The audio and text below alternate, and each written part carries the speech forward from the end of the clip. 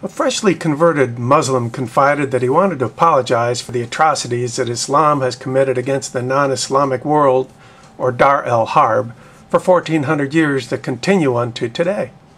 For example, in Indonesia, 3 teenage girls were beheaded on their way to their Christian school. The note left behind reads, "We will murder 100 more Christian teenagers, and their heads will be presented as presents." Then my friend realized, of course, that he couldn't apologize on behalf of Islam because he is no longer of Islam. "And such were some of you, but ye are washed, but ye are sanctified, but ye are justified in the name of the Lord Jesus and by the Spirit of our God."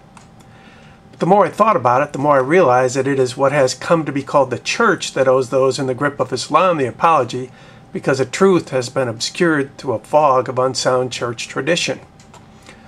All Christians believe, for God so loved the world that he gave his only begotten Son, that whosoever believeth in him should not perish, but have everlasting life. But when it comes to the figurative language of dreams and visions and prophecy, it isn't surprising that there is little consensus. Because of end-time doctrinal tradition, the church can't seem to even imagine that a man that has led his people for 1400 years, specifically in the spirit of Antichrist, could be the false prophet mentioned in the book of Revelation. The devil that deceived them was cast into the lake of fire and brimstone, where the beast and the false prophet are and shall be tormented day and night forever and ever. Muhammad leading another 1.5 billion to their graves today, with shirk manifest in specific declaration that God has no son, being the most important fundamental in Islam. So how is that the church's fault? When you point out, for example, that Islam has been engaged in imperialistic bloody conquest against the non-Islamic world for 1400 years, Muslims point out that some Christians have had some history of doing the same. They pretend to not notice that imperialistic bloody conquest, sexual enslavement of women taken as spoils of war and such, are what describe the 1400 years of Islam, the Quran, and the example of their prophet Muhammad. At the same time, they ignore that imperialistic conquest, whether the Crusades, the murder of millions of Christian reformers at papal behest, or ethnic cleansing campaigns carried on by random reprobate megalomaniacs, is the very opposite of Christianity, as can only be properly measured by God's holy word. Christians are given 2 most important commandments. "And thou shalt love thy Lord God with all thy heart, soul, mind, and strength." And the second is like, namely this, "Thou shalt love thy neighbor as thyself." There is none other commandment greater than these. The most violent thing Jesus did was overturn the tables of the money changers. In other words, men that call themselves Christian, that act in a manner that is the opposite of the commandments that we were given by Jesus Christ, are engaged in unchristian behavior. How can we spot a Christian? "That ye love one another as I have loved you." Jesus died on the cross to save us from our sins, is how much he loved us. "By this shall all men know that ye are my disciples, if ye have love one to another." While coming to the aid of the helpless is a Christian duty, those men that believed they had authority from God to offer absolution to other men for participating in the Crusades were exposed by the fruit of that campaign, which eventually even included cannibalism. How would one expect men to behave if they believed that, regardless of whether they engaged in rape, pillage, or plunder, they would nonetheless be absolved when standing in judgment before their Creator?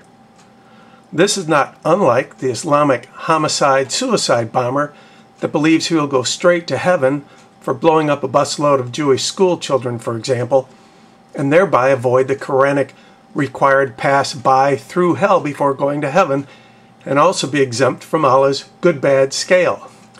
His survivors even throw a party for him, believing that his heinous act provides propitiation for the sin of 70 of his nearest and dearest friends and relatives.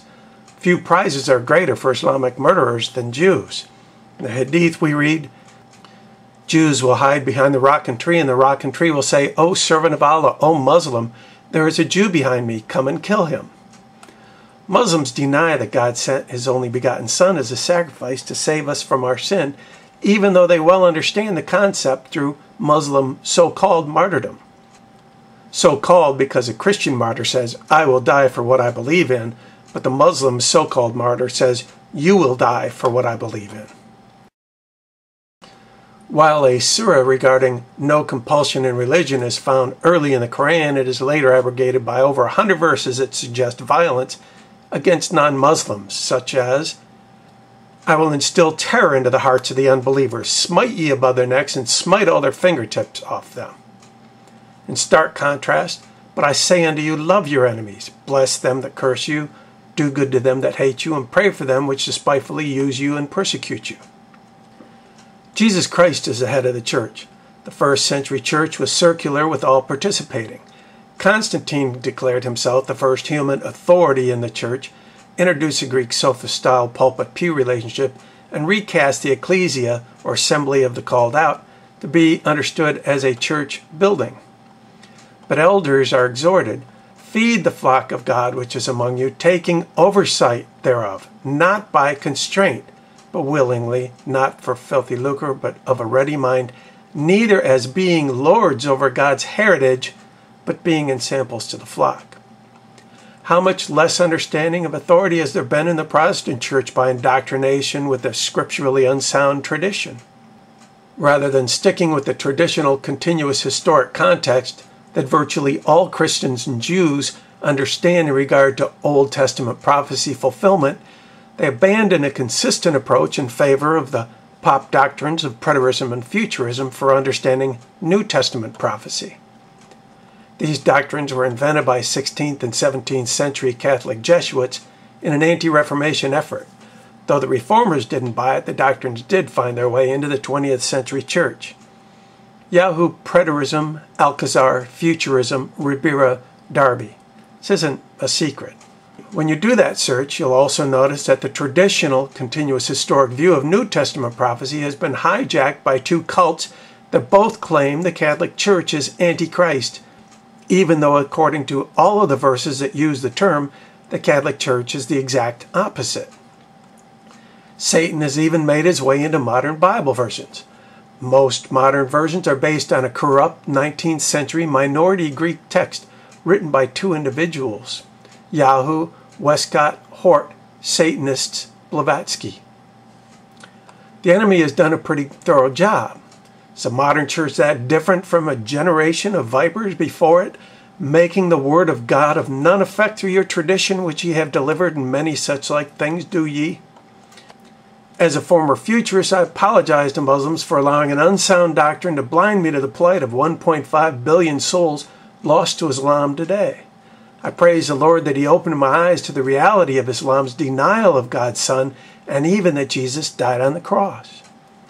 But how can Muslims be expected to find the truth with church so-called leaders, like one pope bowing and praying toward Mecca from inside a mosque, and another kissing the Quran, the very book that curses Christians and Jews for believing in the Son of God?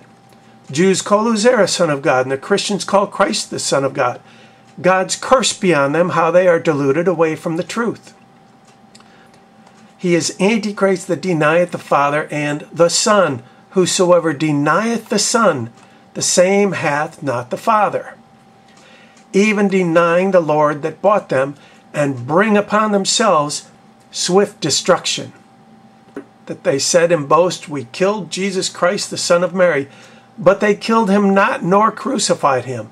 But so it was made to appear to them, for of a surety they killed him not. He that believeth on the Son of God hath the witness in himself.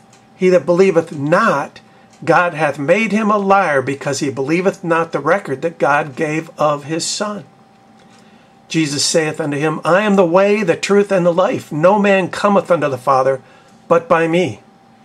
He that hath the Son hath life. He that hath not the Son of God hath not life. For the Father judgeth no man, but hath committed all judgment unto the Son. Jesus is who we will be facing in judgment. To my Muslim could become brethren, why not come into the light, the love, and the peace of the one true God through our Lord and Savior, Jesus Christ? That which we have seen and heard declare we unto you, that ye also may have fellowship with us, and truly our fellowship is with the Father and with His Son, Jesus Christ. Please visit IslamandTheTruth.com for an introduction to the Gospels, and IsraelandBibleProphecy.com for the text version of this video.